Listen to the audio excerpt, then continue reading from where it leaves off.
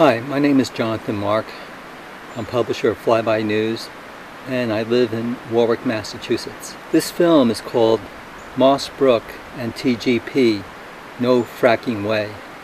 TGP is the Tennessee Gas Pipeline Company that wants to build a long, high pressurized gas pipeline from the western part of the state of Massachusetts near Pittsfield and cut through the whole width of the state, and we call the Commonwealth, through a lot of state forests, a lot of woodlands.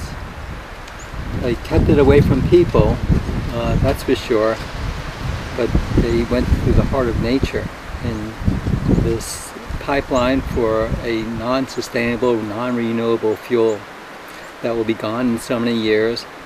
And in the process of gaining this fuel, they use hydraulic fracturing, which is a method of penetrating the earth with a lot of toxic chemicals in a pressurized way that would break up the earth to release this gas.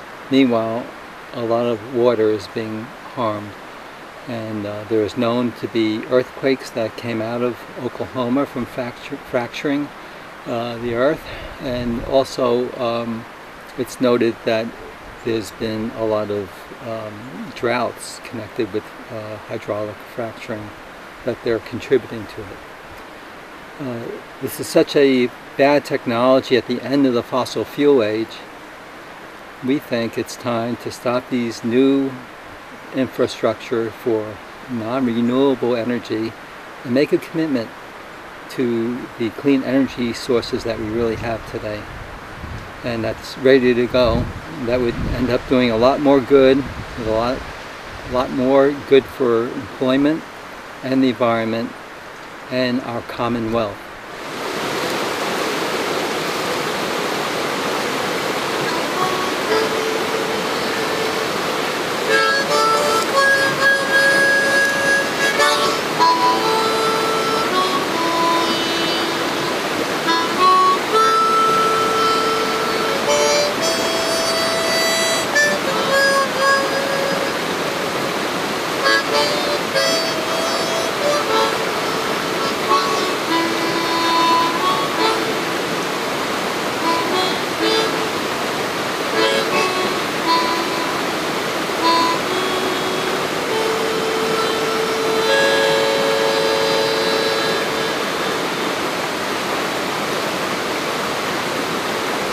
The communities you live in have a right to determine your future when it comes to these toxic and dangerous fossil fuel drilling and transport systems.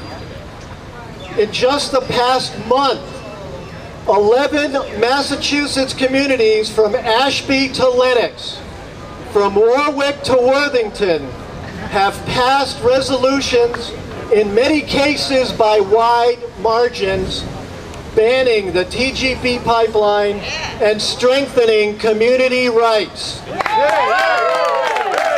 No longer do we believe the energy companies when they say we have an energy crisis. No longer do we believe them when they say that solar and wind are not viable. And no longer will we tolerate being lied to when we know the truth. Solar technologies and energy-efficient programs are viable, and they can and will provide the energy we need.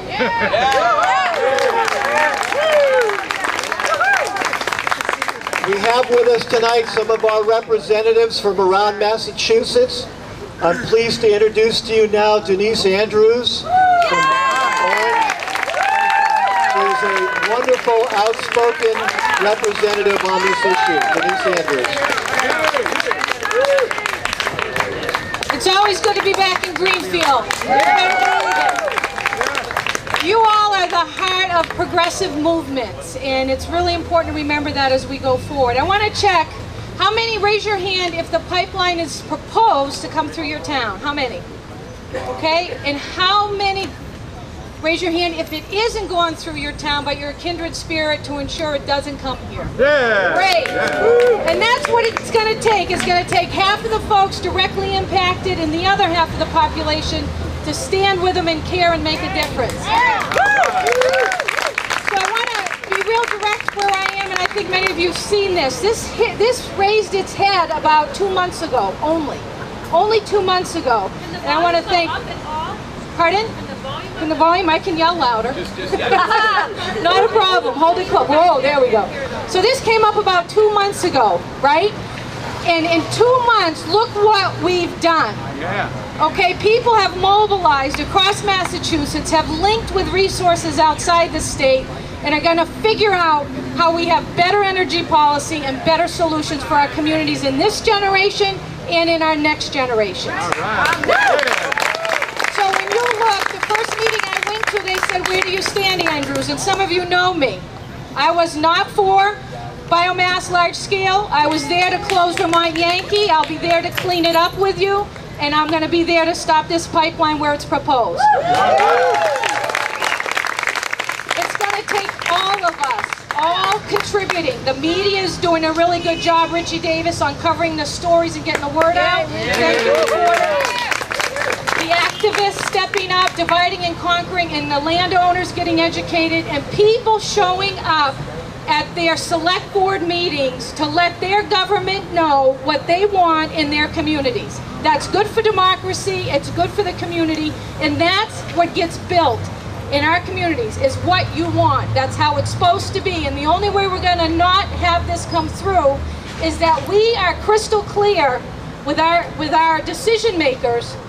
It isn't going to happen, okay? And I look at these inflection points as a way to evolve our communities, ourselves, and our democracy.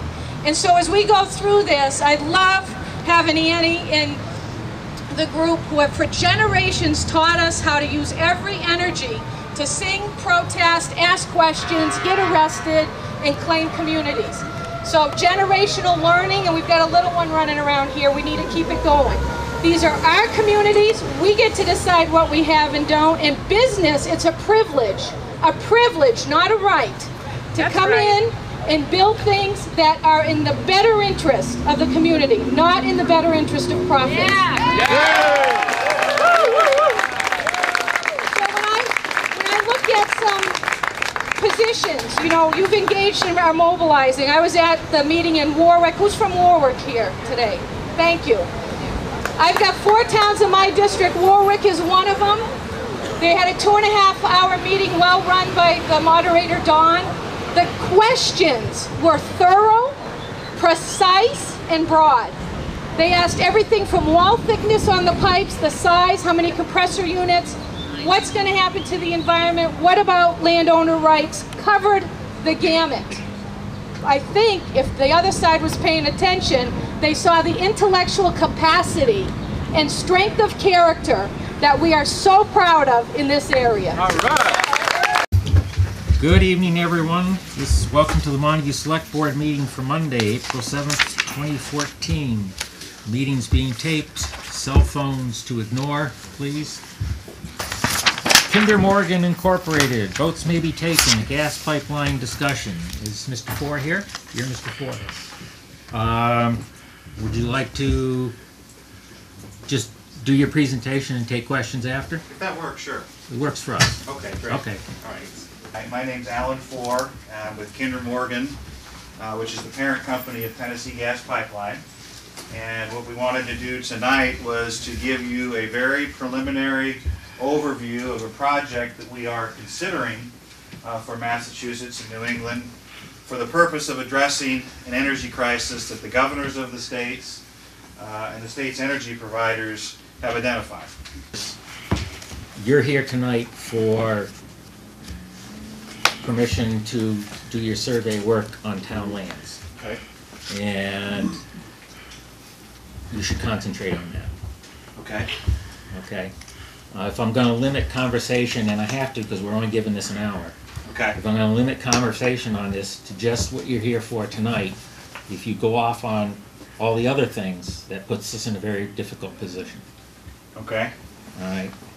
Well, I want to be. That said, you Yeah, can I say know, anything I know. you want. That's a tough one because I want to be transparent too with folks Okay. and let them know Just- what we're doing and the big picture of the project too. So Okay. You may proceed, but I understand your just- point. Okay. Okay.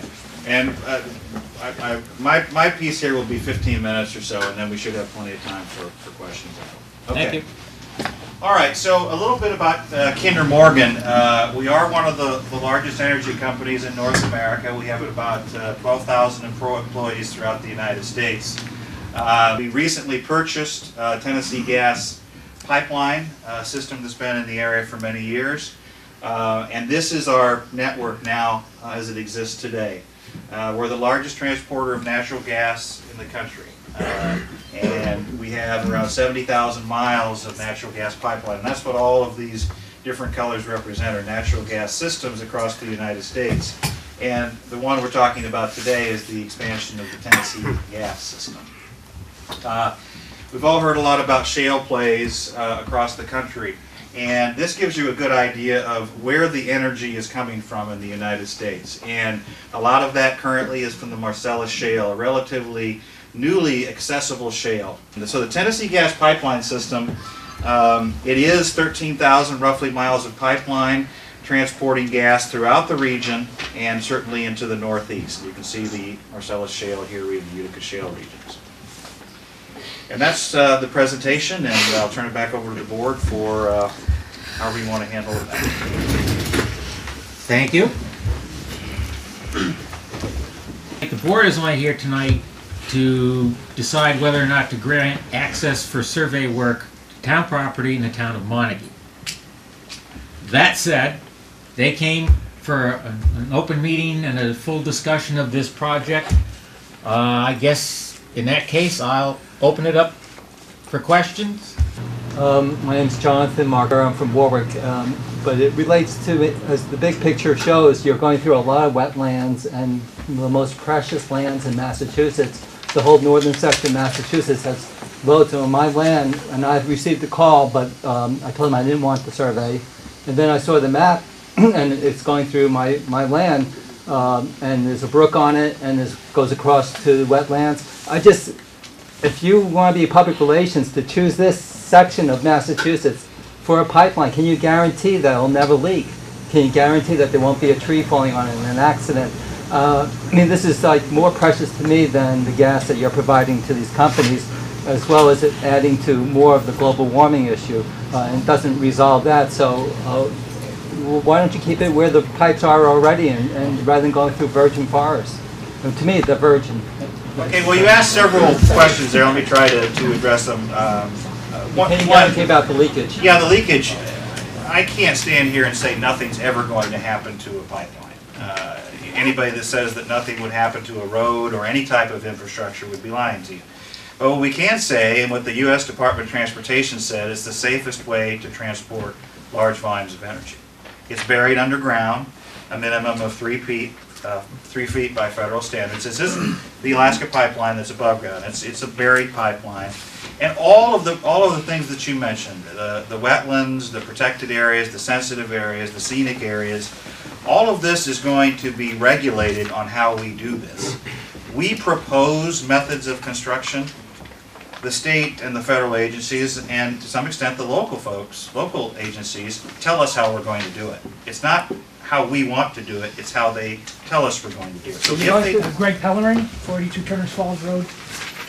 A question, what are the ramifications if the town or the other landowners do not allow you to do the surveys?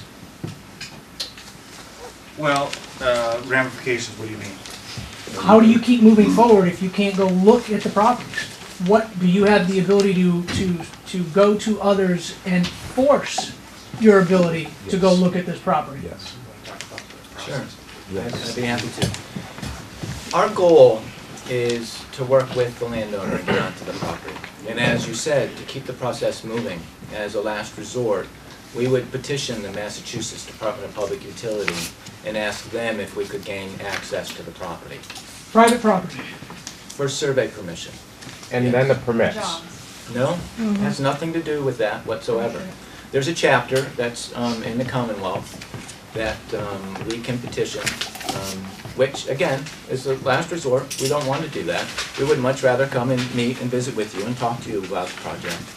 But if that happened, then if we weren't able to get onto the property, then we'd have no other alternative but to petition the Department of Public Utilities. Enforce the issue. Again, still wanting to work with you, but yes, we would go through the state. Come, all you good people, the news to you I'll tell. They want to lay a pipeline and we say go to hell. Yeah, which side are you on?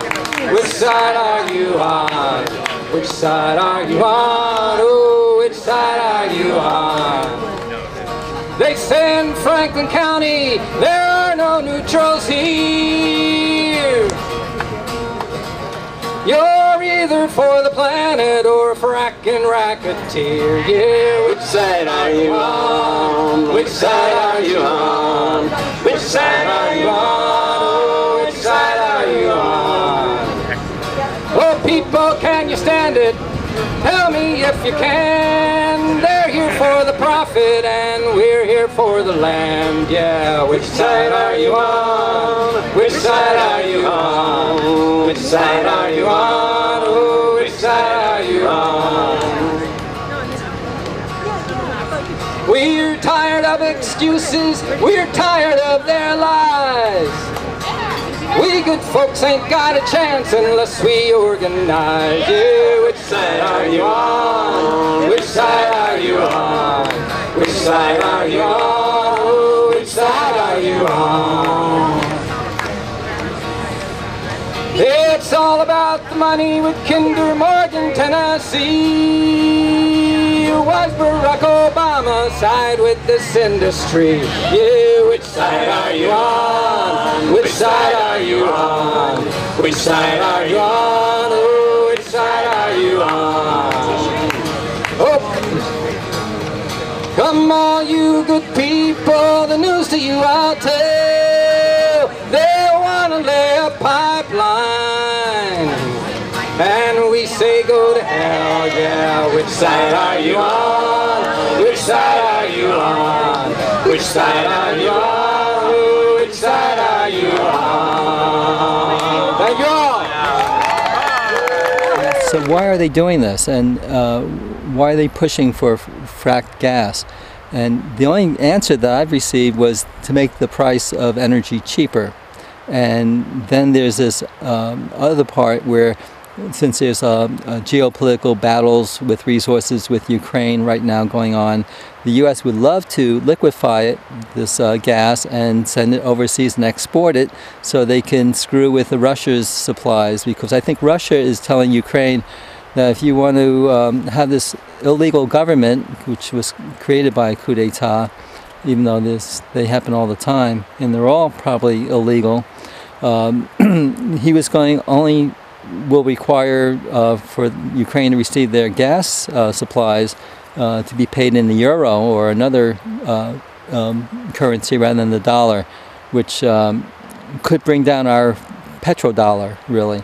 And so there's a lot of negotiations going on right now, because Russia and the U.S. have been allies for so long in this type of empire pursuit for destroying the environment for greed and power and wealth. And you know, when will they transform into an environmental direction? I hope it's not too late. But if they go through this land with the gas pipeline, they're going to lose my incentive for investing in this land, for putting up solar, for you know, feeling like I'm here to protect the land and the soil, and so it's under a great threat right now. Hello, my name is Windwalker, and I've been in this area since the 1970s. My dad had 26 acres here, so he allowed each of his sons, and there were 5 of us, to wander around and find a spot that we wanted to build our camp. So I went out there into the woods and came to this giant boulder. And it seems that all of the other boulders in this area were quarried.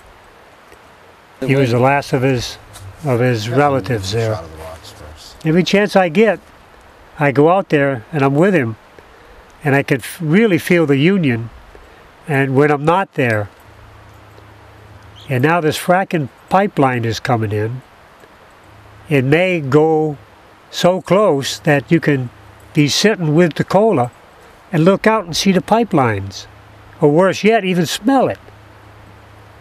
And so that, boy, when I heard that, I thought he was pulling my leg. I said, how can people be that cruel and that misunderstanding about the Earth Mother? How can they harm nature for money and profit? That doesn't make sense. It seems like a cheap science fiction movie. And yet, that's where we all seem to be living now, in that cheap science fiction movie. Well, there's going to be some changes coming up. Nature doesn't like all these things being done to her. She's going to do what she needs to do to keep herself alive before she's totally destroyed. With all these greedy people. They want the gold, they want the silver, they want the oil. They wanted all the trees. It amazes me that people can be like that, so uncaring, so cold, and so heartless. So I'm just hoping and praying, along with my brother Tacola, that it doesn't happen.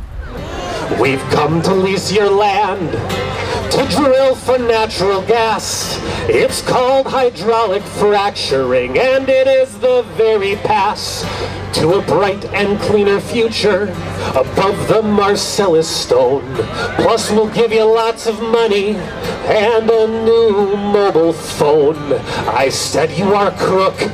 I don't believe the things you tell. Get off of my land and then go straight to hell. No fracking way, no fracking way, no fracking way. I don't trust corporate salesmen, whatever they may say. No fracking way, no fracking way, no fracking way. My neighbor was out of work, things were looking grim. So when the fracking guy came round, he had better luck with him. The company said, don't worry, everything will be just fine. So sign your name right here, sir, on this dotted line. Pretty soon the water was tasting rather dire. One day I lit a match and the water caught on fire. I thought about a lawsuit, then stumbled on the fact that fracking got exempted from the Safe Drinking Water Act. No fracking way, no fracking way, no fracking way.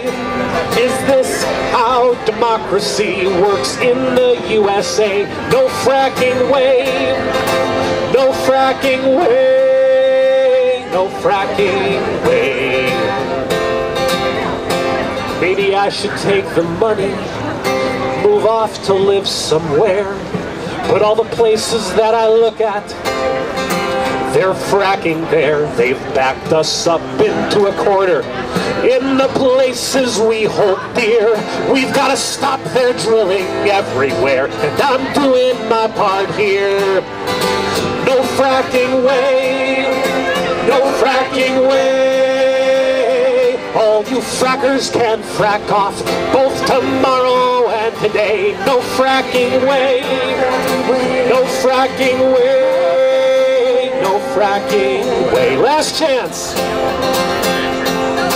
No fracking way, no fracking way. All you frackers can frack off, both tomorrow and today. No fracking way, no fracking way, no fracking way.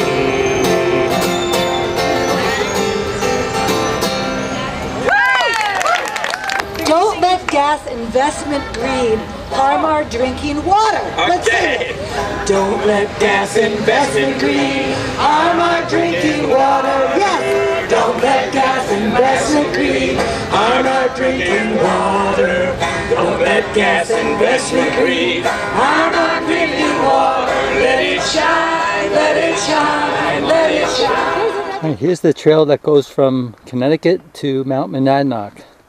And this is the top of Mount Crag in Northfield. There's Mount Grace. Behind Mount Grace is Mount Monadnock. And this is east, where the frac gas pipeline is headed towards the eastern part of the state to Lowell. And it'll be going through such a state forest as this. And we'll go on the other side of the mountain. We're headed facing south this way. But we'll get to the west side of this Mount Crag, which is a beautiful place for a sunset.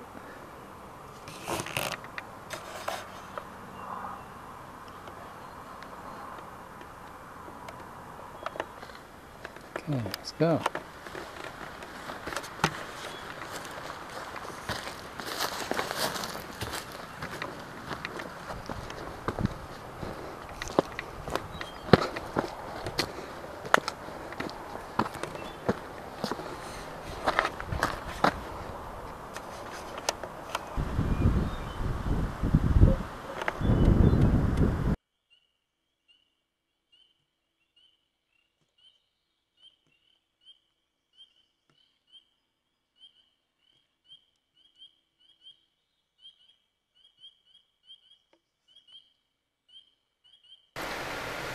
This attack on water by fracking at the source and then during the transport has to end. The Keystone Pipeline has to end. We can't keep taking dirty fuels and blowing it up into the atmosphere. The military-industrial complex must relinquish hold and make a full commitment like it did during the Manhattan Project, but this time for renewable, sustainable technologies that can maintain a livable world. Thank you very much for sharing this video with me.